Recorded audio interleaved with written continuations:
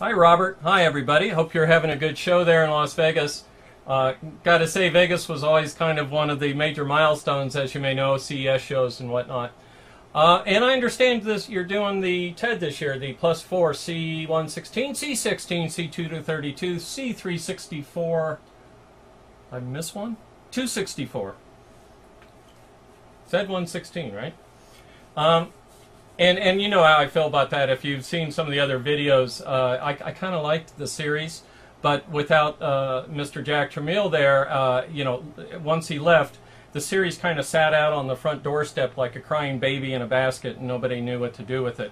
So they thought they'd turn it into something that looked like a C64, and that's how the C16 was made. Now you know the whole story. So other than that, I got a different computer to show you, and it's the LCD computer. And the story of the LCD was when we were done with the Plus 4 stuff, we started the LCD, and basically what happens is the project team's disbanded. You go off and do little things. There's maintenance, you know, things you do. You clean up some schematics or fix a design for production or something, and then you start to. It's kind of like a stellar nursery. You kind of start to, you know, coalesce into projects, and as management goes, oh, look at that, I can get a bonus if we do that. And he takes it, shows his boss, and his boss goes, well, I could get a really big bonus if we do, and so on and so on. And so once you get to certain milestones, you add people to your team, you get to have double the number of pencils, all kinds of things happen as you kind of grow into that.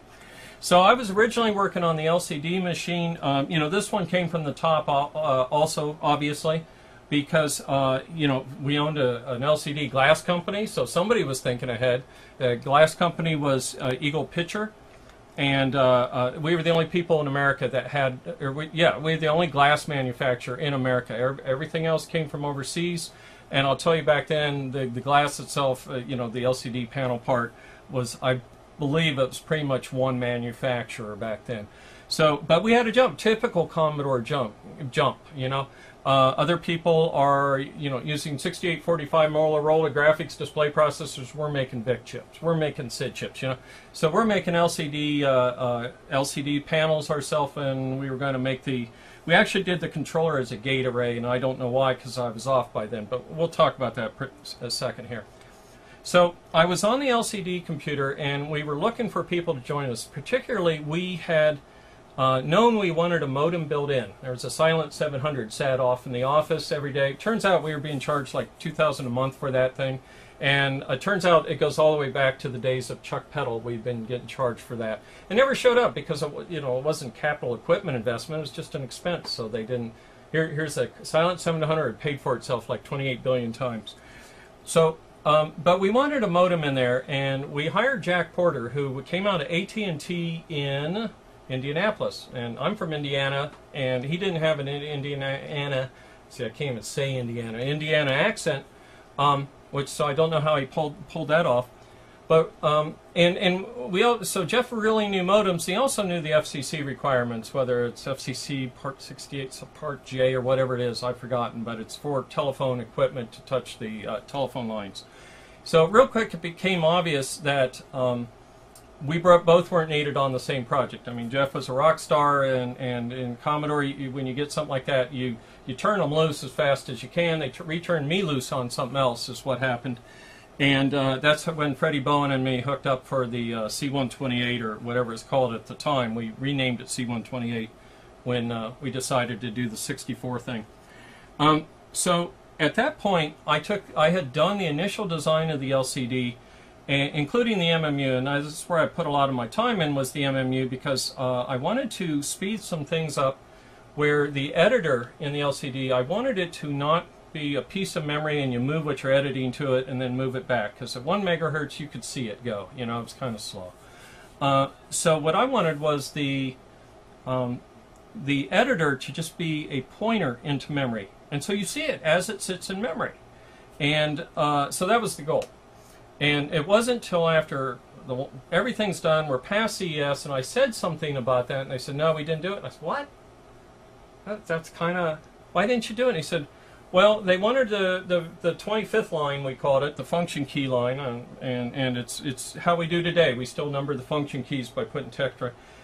and so that wouldn't have been able to be put in memory. Well, I'm like, well, you grab the chip designer, you shake them real hard, and you say, I'm going to give you another register that points to another place in memory, and you go fetch the 25th line separately.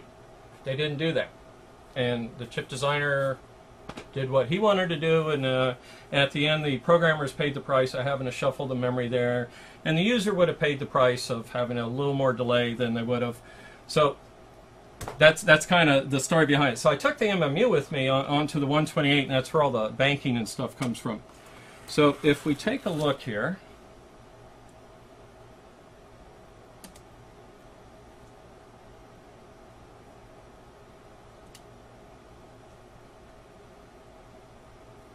all right, so here's the LCD computer. Now this plastic is not ABS. This is a real hard plastic, and this is from what we call a soft tool. So this case is probably a $15,000 or $20,000 case. It's got very cheap Scotch tape that's 35 years old holding it together, and this is how we powered it up. My unit's from the lab, and I am missing the battery door. The keyboard, the keypad, is really nice. This keypad is really nice. It's made by Mitsumi, and what it is, this is not very tall. It's beveled really hard, and it gives the illusion that they're taller than they are, but this is a short throw key, and it's got a real nice key click to it. So this was a first in my book of things to come. Real positive key click.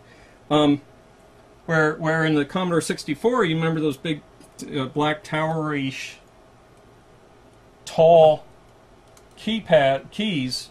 These are real nice and flat, and you can see we've got graphic symbols written on top of them and stuff. Let's go. All right, so and the power switch is here on the side.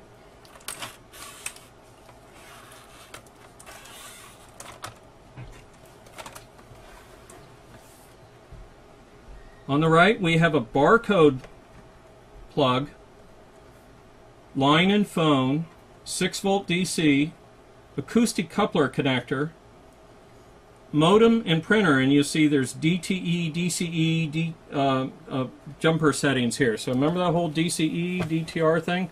Well, we had it so you could change it. RS-232 port, Centronics port, serial port, reset button. Hey, everybody likes a reset button. Expansion port. This is a master reset, actually. Here's another reset. I assume it deals more with the expansion connector, and a contrast control. So a lot of controls specific to the LCD that we hadn't seen at Commodore before. So also the size was nice and for back then. Oh, yes, and here's our cursor keys as actual little arrow-shaped keys. I wish I could remember where that came from, because I just know there's a story behind it. I just can't remember the story. This is a memory board, and if you can see it, it's back in the days when we put we still had solder underneath the solder mask, so everything's wrinkled. But this is just big old bulky static RAMs and EEPROMs, a bunch of EEPROM sockets here, and then this socket was meant to be accessible through the top drawer, and it's got special socket that you can put ROMs in there easier. It's a side wiper socket. So here's our motherboard. By the way, I have 3 pages of the schematic, and I don't have the 4th page. And I've even asked Jeff Porter if he's got one. I don't know if he's had time to look for it, but so I don't have the full picture of what's here. We do have some old Panasonic NiCad batteries, kind of a first for Commodore. Here's the circuitry for the telephone. So you'll see your standard caps, suppression cap, and the coupling transformer. Little DIN connectors. Here's so the DTE DC thing were switches. This is a this is the voltage DC to DC converter, and we didn't really come across these back then very much. So this is how Jeff got all his various voltages. All right, moving on. We've standard ferrite beads, a real tight grid on the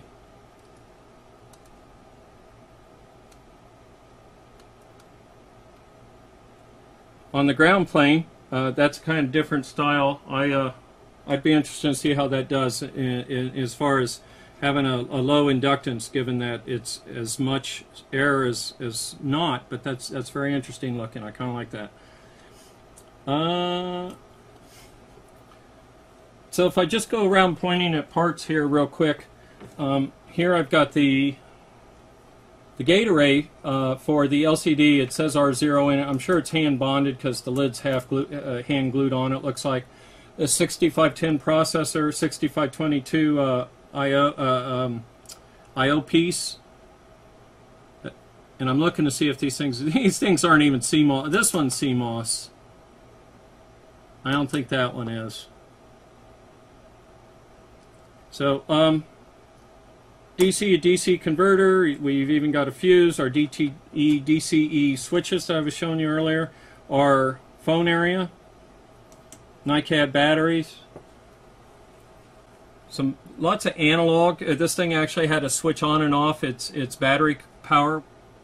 I think that's a 6510 there, but you know what? I'm not going to swear anything here because I didn't realize there was two hand bonded chips, but they are definitely hand bonded. This one is this is 5707 and this is a 5706. If I had to guess, I'd say they're probably both gate arrays, metal mass gate arrays from not Kyocera. I'll think of it later. Not Hitachi. Got an EEPROM 6522. There's your 6551 UART. NiCad battery, your modem stuff. This is your DC-DC converter, kind of an early one compared to what they make now. And just, you know, the regular kind of glue, some analog. I'm sure there's a reset circuit in here. They had a control turning power on and off, so it could do something similar to sleeping. And that's about it. So now this I had to, when I opened it, the bottom was full of rust. And I had to attack it chemically to clean it up, and it is cleaned up. And oh, actually,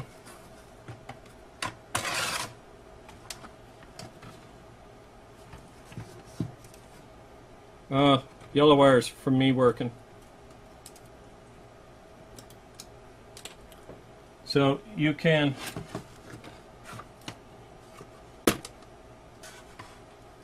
so the inside of the case, there's the rust stains, and this is, I was able to get the board this clean, and you see a fair number of jumpers. Again, this is a lab one. This would have been used by Ian or Jeff to get it working.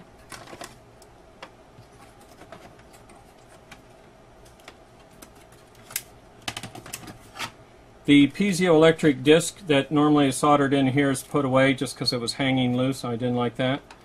And that's what an LCD machine looks like on the inside. Alright, so I understand we'd like to plug it in and maybe see it operate. It'll be the first time in, 35 years. So I'm going to get the power here applied. They put the jumpers on. And then here we go, 3, 2, 1.